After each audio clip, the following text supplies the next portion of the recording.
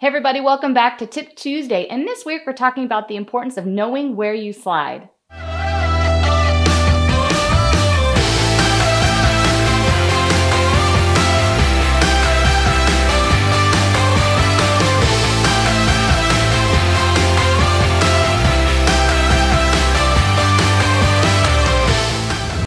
Before we get started, I just want to remind everybody that Backstage Bowling is offering a free spare shooting guide. Check it out in the description below. All right, as you guys know, our sport is full of so many variables, and most of them are invisible. So being aware of the things that we can see is super important for our success. So it's really, really important that you get in the habit of looking down.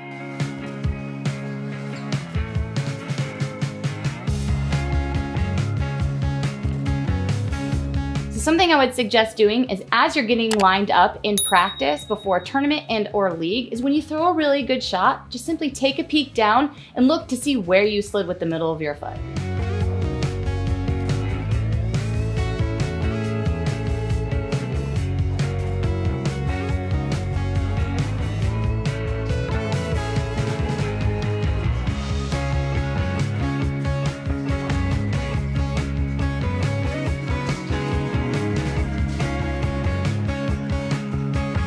Now you're lined up, you're throwing great shots, you're controlling the pocket, you're striking.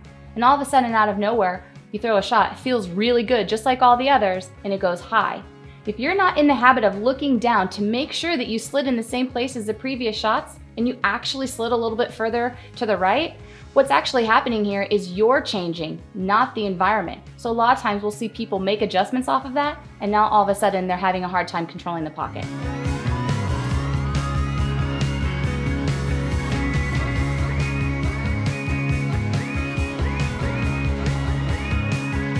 So let's make sure we're getting in the habit of looking down and paying attention and being aware of where we're sliding, not only on the good shots, but even the bad shots, so we can stay ahead of the moves. I hope this tip helped. Good luck out there, and we'll see you guys next week.